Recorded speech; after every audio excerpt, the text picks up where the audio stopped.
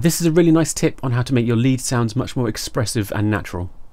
When making a lead sound, you'll often want to give it an evolving quality to keep it engaging.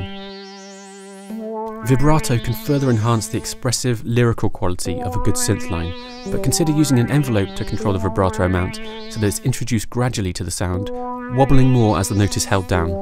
This gives an effect in line with a real vocalist or instrumentalist where vibrato is often introduced over time.